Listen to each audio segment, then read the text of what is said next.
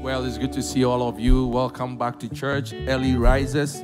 Please turn with me to the book of Psalm chapter 105. I want to read about 2 verses from there, and we will get into the word of God.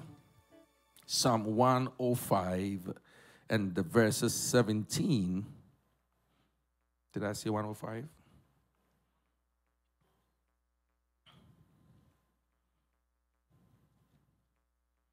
Yeah, 17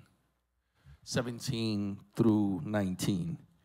If we all have it, we can read it out loud together as your voice will allow you. Shall we read it? He sent a man before them, Joseph, who was sold as a slave.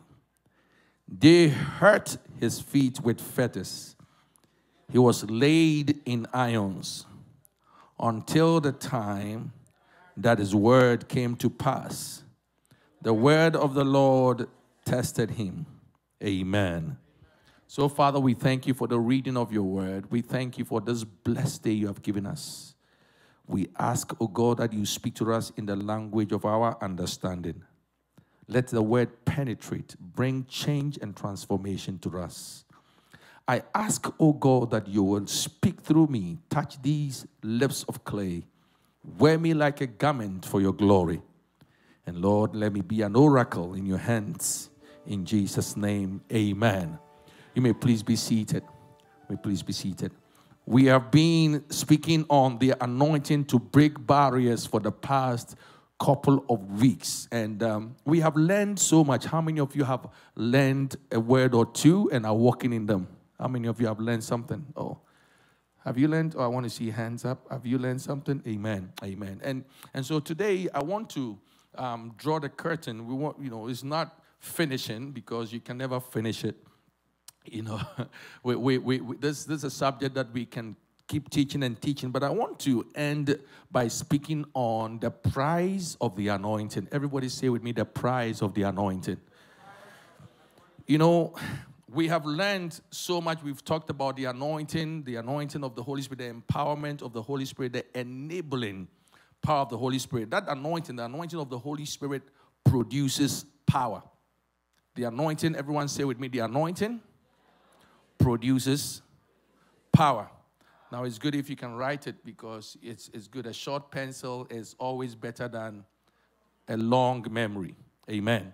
So write, make notes. And the word power, that word power, which is associated with the anointing, comes from the Greek word dunamis, which means ability. So the power of the Holy Spirit, the power of God, the enablement, is the ability of God in us.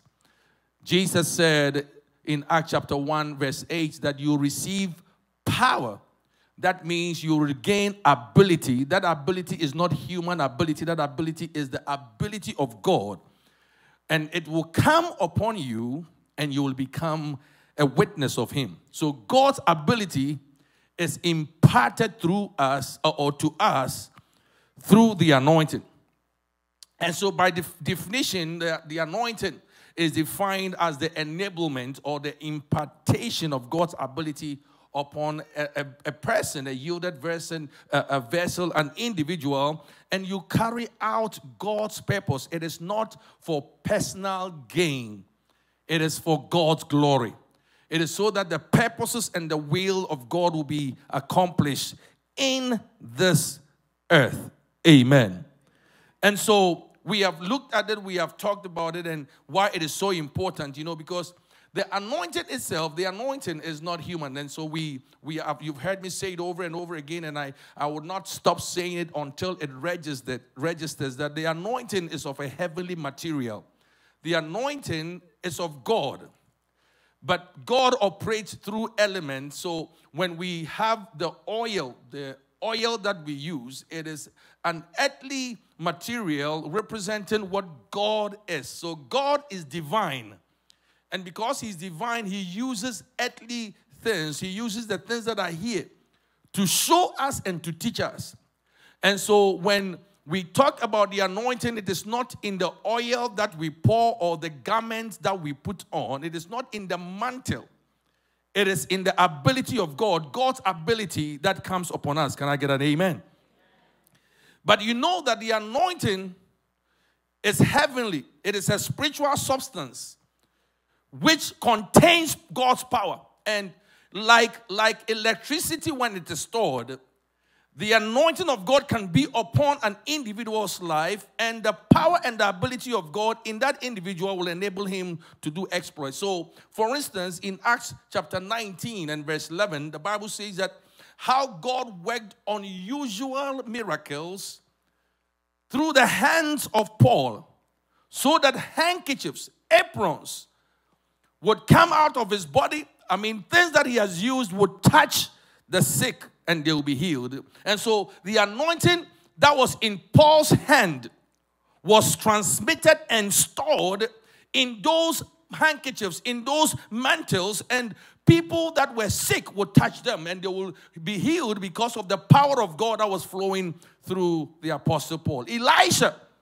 was so anointed that his anointing was still stored even in his dead bones. Elisha was dead, but the anointing was so powerful. God's ability so much was in him that dead people will be raised. There was enough stored to raise a man from the dead. That's the ability of God. It can be transferred through, or it can be imparted through the laying on of hands, and we see that through Scripture. And so we've looked at the anointing and how important it is in the life of a believer. That anointing enables you to do all that God has called you to do. And more importantly, the anointing is a yoke breaker. Can I get an amen? The anointing enables us to break barriers. And that has been the burden of these installments. To appreciate that nothing in this life becomes great without a measure. We have come to establish that with every success that we will have in this life, there will be a pushback. We deal with barriers. Life is full of barriers. Life is full of challenges. And so to surmount or break these barriers, you need to utilize the anointing, the ability of God that is in you to break out of them. That is why Isaiah said in Isaiah 10:27 that by the anointing, the yoke shall be broken. I pray this morning that whatever has been a yoke be broken by the anointing. You know, we said that exploit, one of the definitions of exploit is to utilize the power within to carry out great things. And I pray that the power of God in you this morning will be activated. You will increase. You know, you increase. You grow in the anointing. And may you grow in the anointing and break out of every barrier, anything that is standing in your way in the name of Jesus. Mental barriers be broken. Marital barriers be broken. Financial barriers be broken. Academic barriers be broken. Health barriers be broken by the anointing. In the name of Jesus. Somebody say, I break out from every limitation by the anointing of God. As I raise my hand and I lift my voice, I activate the power of God. Now speaking with authority, I activate the power of God that is within me. The ability of God stored in me to break out from every limitation, every barrier in this life in the name of Jesus. Amen. But today I want to explain the fact that the anointing is costly. The anointing is not cheap. There is a price that must be paid. You realize that everything in life has a price. Tell somebody, do you realize that? You know, the chair you are sitting on has a price. The electricity we are using has a price. Everything in life has a price. Nothing is for free. There's nothing free under the sun.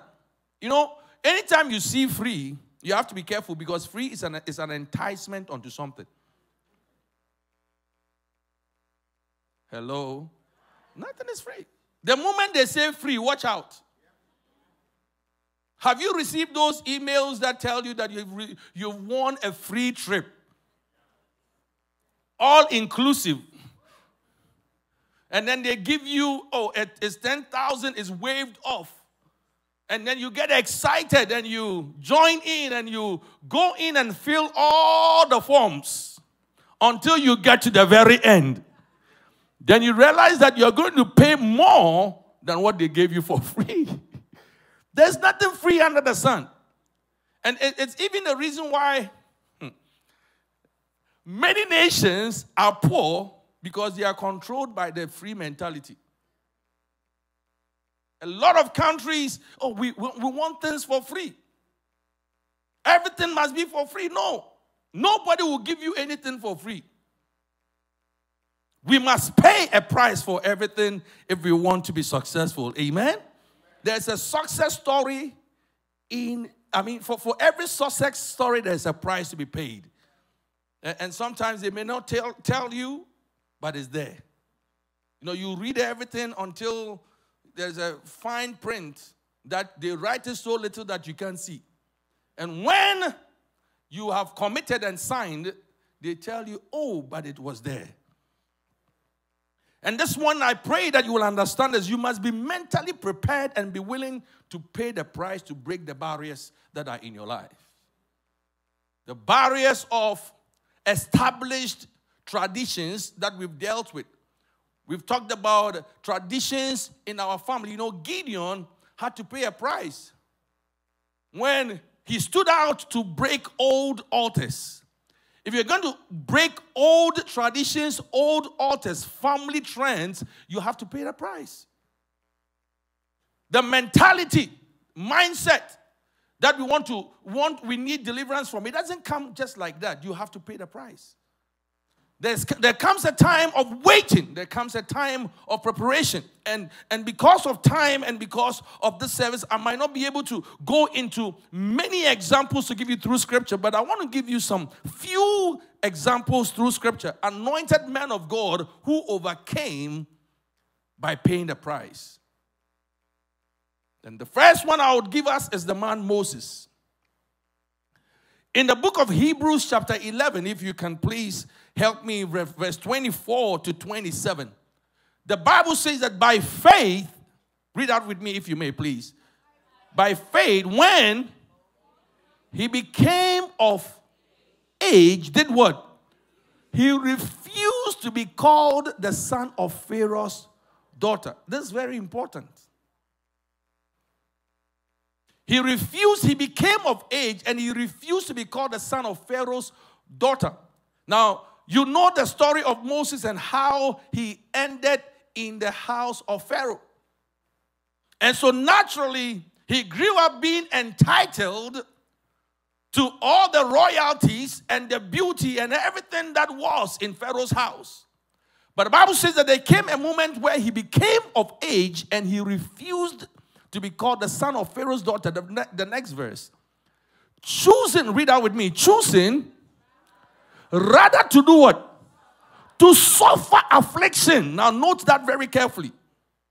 Why would you sacrifice living in royalty, being treated as a priest, or I beg your pardon, as a prince?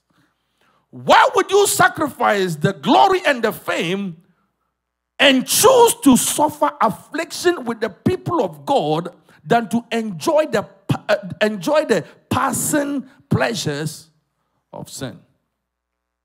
The next verse. Read out loud with me. He did what?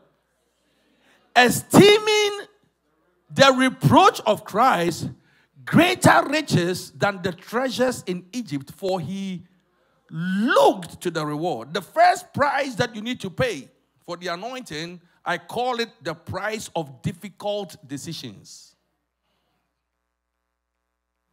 If you're going to operate in the anointing to break barriers, then you need to pay the price of making difficult decisions. Here is a man, look at Moses. He had everything going for him. found himself well positioned even to become a king in the land. But that was what was destined for him. What God had destined for him was bigger than Egypt. And the Bible says that he made a decision when he became of age. He grew up. He matured. I pray that you will mature. You will grow up in your walk with God. And I'm not talking about age, because maturity does not necessarily mean age. Because there are many old people that have seen age, but they are not matured. I pray that God will give you wisdom on that one.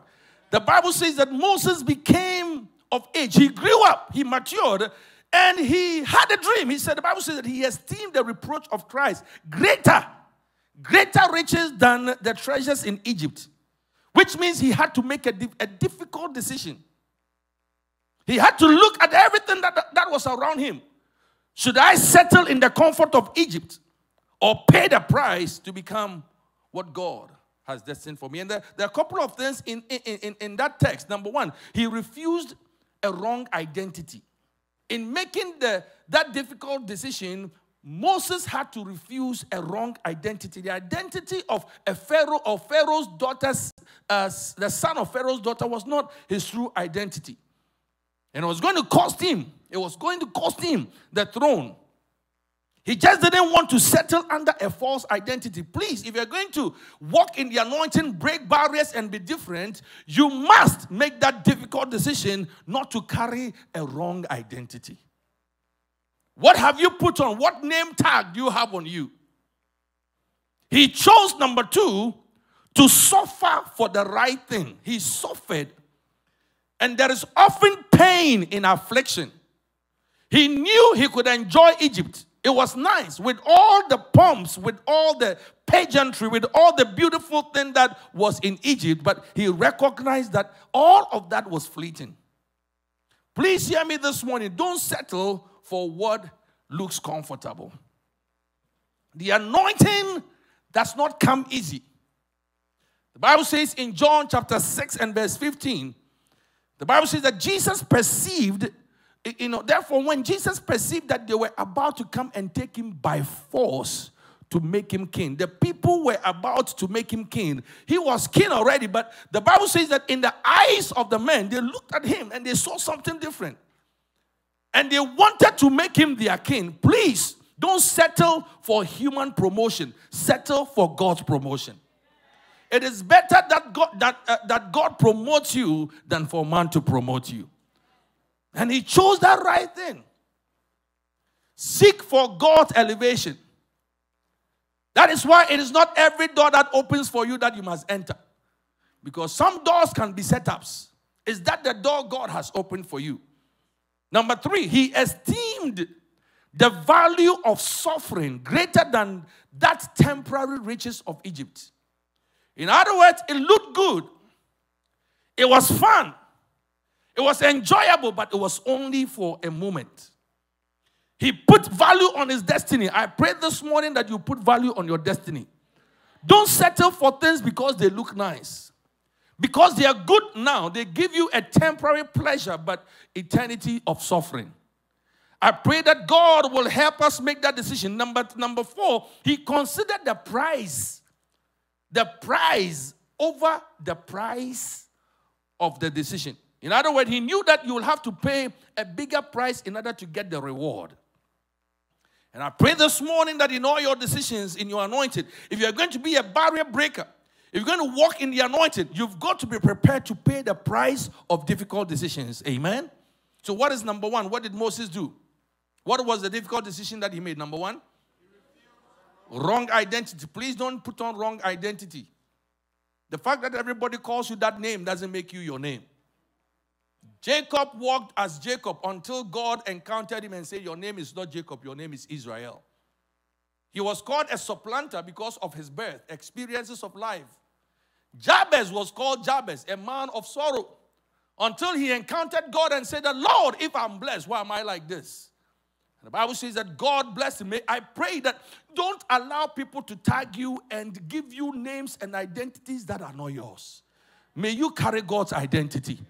And then number 2, what was the second thing? Choose to suffer for the right thing. Serving God must cost you. Tell somebody, serving God will cost you. Oh, second service, I'm going to deal with it on another dimension. But serving God will cost you. You will lose some things. You will lose some pleasures. Sometimes it will even cost you money. Like this morning, you could have the opportunity to either go to work and make some extra hours, some extra money, but you have to choose between hearing the word of God, being in fellowship, and then going to work. It will cost you. There are some people that I know that they don't want to have anything with church on Sunday morning because Sunday morning they consider it their day of rest. Because they say we work Monday to Friday. Saturday and Sunday we must work. But you wake up in the morning and you dress up. Even when you have come from work tired, you get up and you still go to work because of his presence. In my course, it's the right thing to do to stay in his presence because in his presence there is fullness of joy.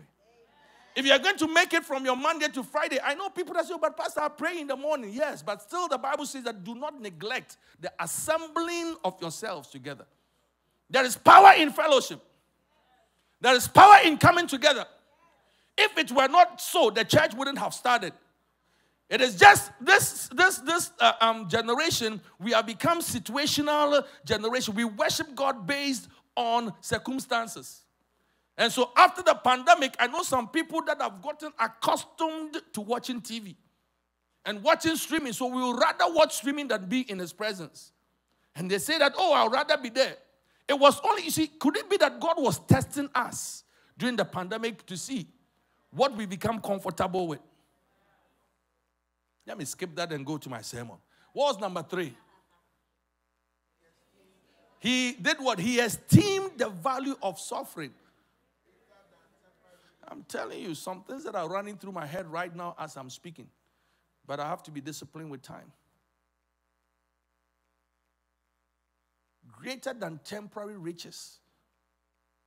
That money is temporary. Whatever you be paid for here on a with or for on earth for your work is temporary.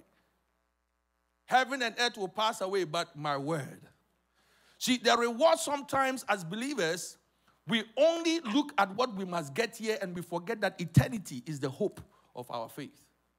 We are not saved here for this earth. We are saved because of what he has for us. And so everything that you have here will pass away. When you die and we bury you, you don't take the money with you.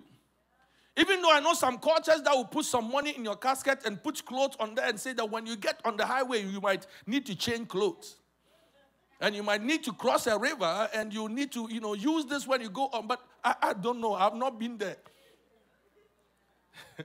But I don't know. But the truth is that whatever mansion you build here on earth, you will leave it behind. Shouldn't that be a sign to all of us that our lives are not for what is here? Because what is here will pass away. Or you'll build and save for people that you don't like to come and inherit. Of course. But what happens to our life after this place? And that is what the temporary riches of Egypt is. This place is temporary. What is before us is permanent. And number 4, he considered the price over the price. Now I want you to look at a second man who was anointed. And I'll touch on these things briefly. We looked at Moses. The second person that I want you to learn from is Joseph, whose story we read. The Bible says that he sent a man before them. Please give me that scripture, our text again, Psalm 105 verse 17. God had to send a man before them, Joseph, to prepare the way. He sent him. But the Bible says that in sending him, he had to be sold as a slave. Can you imagine? Why do you send a man to be sold as a slave, to go into slavery? Joseph had genuine dreams. He had dreams of greatness, dreams of preeminence, dreams of rising up to be somebody, but he had to pay the price, pain. He had to go through pain. The Bible says in the next verse that they hurt his feet with fetters. If you're going to walk in the anointing and break barriers, your feet are going to be hurt. You're going to, and you listen, you will deal with pain. You will go through painful things, and it is not the curse. It is what the anointing is. The anointing will cause you pain. It's interesting because this generation is averse to pain. We try to medicate ourselves out of every trial. We don't even know how to spell endurance. We cannot stand the word persevere. We don't know what it means. We preach and we speak breakthrough, but we don't know how to go through. You need to understand that pain is necessary. You will never go beyond the threshold of pain you are willing to endure. One of the beautiful books I've read on pain is by one of my mentors, Dr. Sam Chand, and I recommend that book to every leader. If you are going to lead and lead well, please read Dr. Sam Chand's book, Leadership Pain. If you are called to lead, then you must know that you will need to bleed in order to lead. He will bleed you so that you can mature to lead. Am I talking to leaders this morning? And that's why, people are, especially our younger generation, they want to sign up for soft life. The microwave age, everything must become easy. Soft life. But you don't understand. Yes, we've gone through the stairway and we are making elevators for you, but sometimes the elevators will break down. Then you have to take the stairs. Tell somebody, get out of the soft life. Say, it will not help you. Tell another person, life is tough. Even Jesus. Even Jesus who is God, he had to pay the price. He had to go through pain. Give me Hebrews 12 and verse 2 from the Message Bible. Are we breaking out? Are we ready for some greater dimensions of the anointing by breaking barriers through pain? So your pain is not because God doesn't like you, but God has to mature you through your pain. Oh, no, this side was quiet. Let me try this area. I said your pain is not because God does not like you, but God has to mature you. Okay, you try. Let me try this side here. I said your pain is not because God does not like you, but God has to prepare you for where He's taking you. And that's why you don't cast away your wilderness experience. You need the wilderness in order to enjoy the promised land. If you cannot handle the wilderness experience, you will not know what it means to drink milk from the promised land. You will not know how to chew bones. The Bible says concerning Jesus. Do you see what this means? All these pioneers, those who have blazed the way, all these veterans cheering us on, it means we better get on with it. Strip down, start running and never quit. No extra spiritual fat, I like that. No parasitic sins. And say, keep your eyes. Everybody say, keep your eyes. Keep your eyes on who? Jesus. What did He do? Who both began and finish the race. So it is good to begin, but it is more important to finish. He both began and finished this race we are in. The same race we are in, He took it and He finished it. So you have no excuse to quit. You have no reason to give up because of this temporary disappointment. Because of the pain that you're dealing with. Because of the money you don't have. Is it because of the husband who left you? Is it because of the job that fired you? Is it because, listen, you will endure, you will have to endure. The Bible says this. I like the continuation. It says, study how He did it. And you know how you study? How do you study? With diligence, you sit down. Listen, you must study Jesus. How did He do it? Because He never lost sight of where He was headed. That accelerating finish in and with God, he could put up with anything along the way. The cross, the shame, then whatever. What are you putting up with in this life? Why do you want to give up? Joseph dealt with pain. If you want to consider his pain, he dealt with the pain of being misunderstood. That's a pain. Being misunderstood by his own siblings who misunderstood his dreams. Listen, your dreams will be misunderstood. You say you have a vision, you want to be great, you will be misunderstood. People would misinterpret it. They couldn't reckon it. How would you, a little boy, rise up to become our leader? But in the end, what happened? Joseph's dream became a reality. He saved the day. And many of you might be in that situation. Please, pay that price. One day, they will understand. They don't have to understand you now.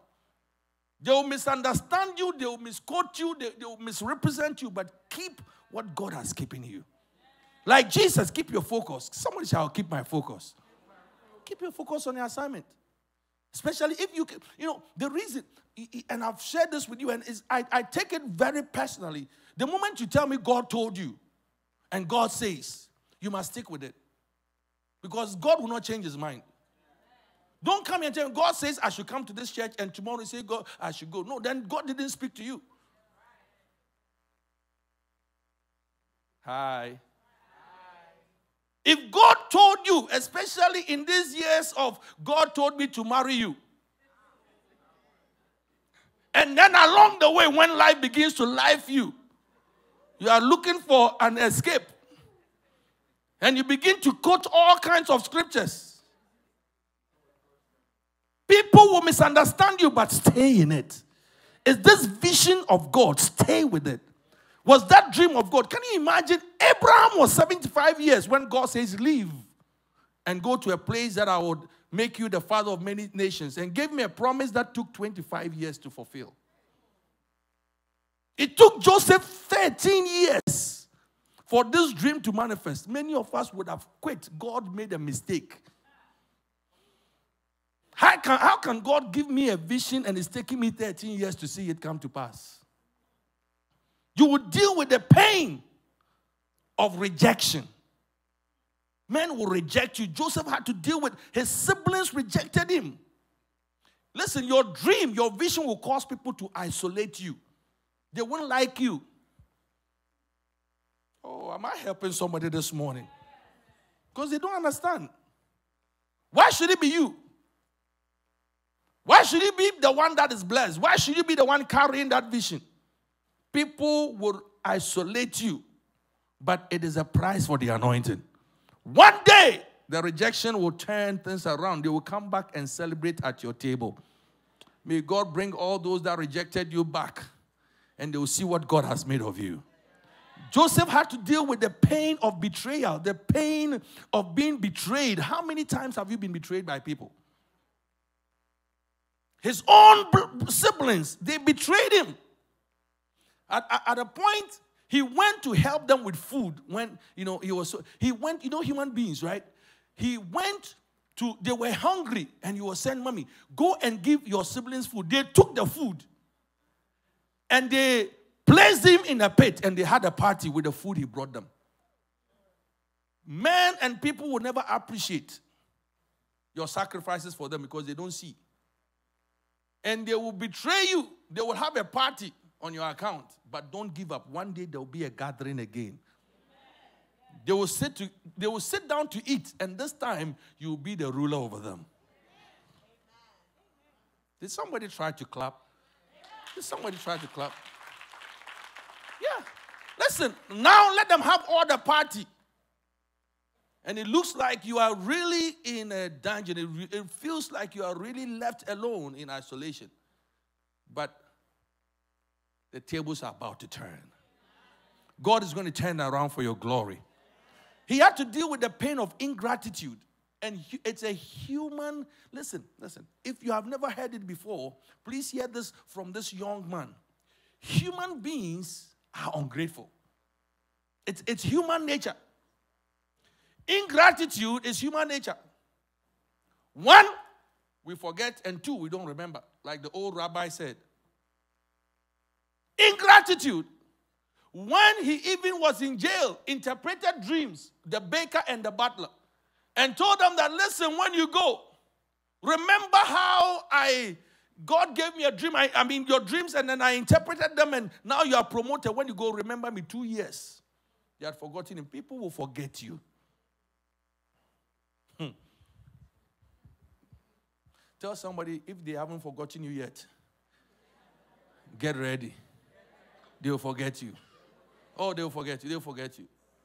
The other day, I told you how I was laying in bed. I don't know. I don't give to really. When I give, I give. I see it as a blessing and opportunity to give. If I can give to help somebody, it means God has blessed me and I'm becoming a blessing. I never give to go back and then think about the giving. But one day I was in bed, and it just hit me.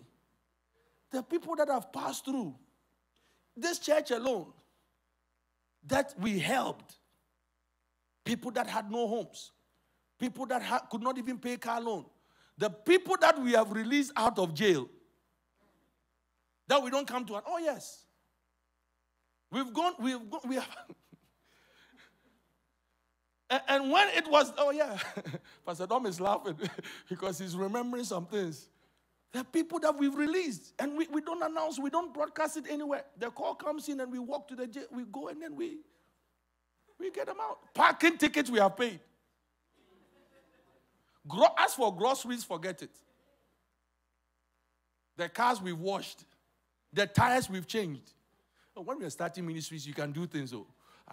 That Sienna. Linda, do you remember that Sienna? Oh, that Sienna it would...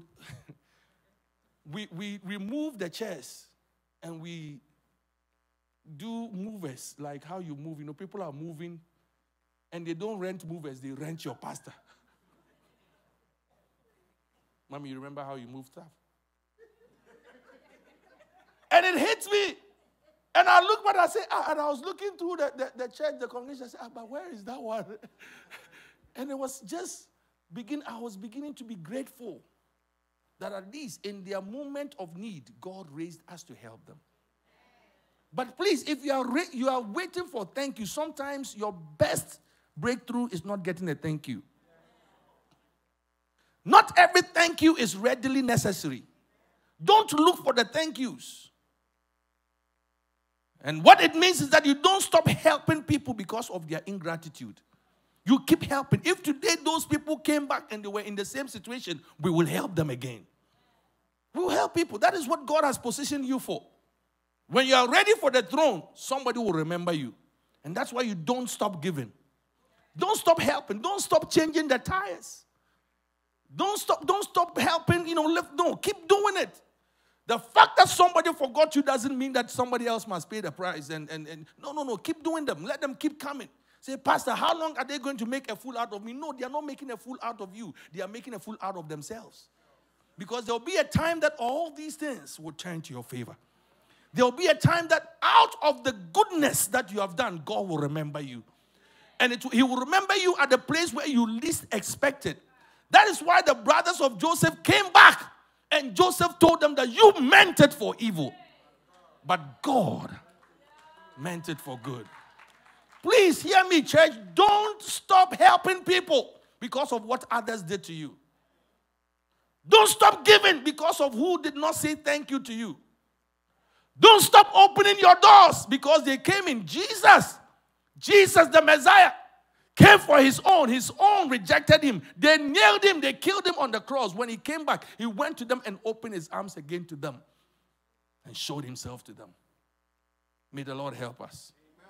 Maybe I can take the next 3 minutes. Can I talk about one more person? So we talked about Moses. How about David? You want to know about David? The anointing? The price he had to pay from his little self, 8 son of Jesse. You will deal with the price of rejection if you are going to walk in the anointing. They will reject you. They left him at the backside of the desert, but God lifted him up again. Are you still here with me? God used him at the backside of the desert. The anointing of God was still with him, but he had to pay the price. God chose David, anointed him king over the whole Israel. Can you imagine? He was the king of Israel as a youth, but he didn't become the king overnight. He had to first become a king, first over lions and bears, and try to kill them, tear them up, win battles. And then he came out, and when he came out and he was supposed to be the king overall, no, he had to be the king first over one tribe. And out of that, God elevated him. It was all in preparation so that out of him, the scriptures will be fulfilled. Listen, out of every pain that you are in right now, God's word will be fulfilled in your life. Out of every situation, every pain, the price that you pay right now, there will be a reward for you. I see God rewarding you in this year 2023. Some of you have labored, you have served, you have given.